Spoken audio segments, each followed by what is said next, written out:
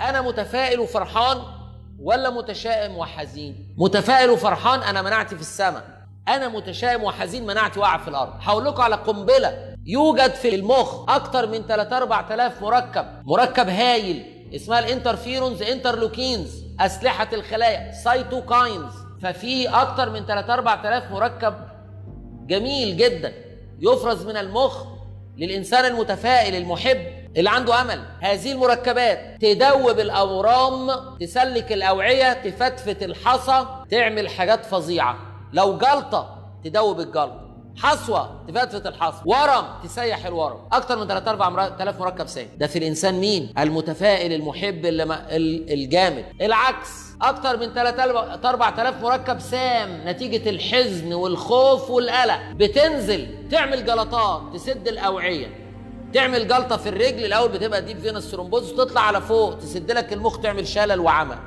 تيجي على القلب تعمل ذبحه وجلطه. تيجي على الكلى تعمل رينال ارتري ستينوزس، تقفل اوعيه الكلى.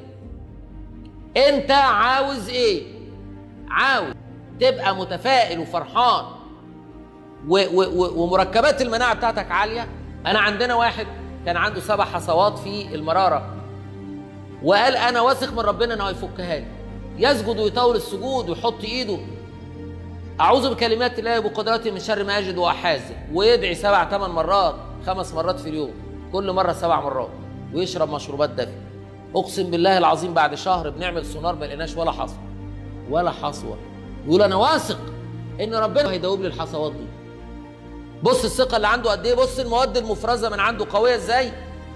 عندنا مواد بتفرز في الجسم اقوى من ميه النار. يعني الناس جات لنا عندها جلطات كلاكيع كده، دي فينس ثرومبوز كلاكيع، من كتر الثقه في الله والسجود واليقين دابت الجلطات ودابت الحصوات.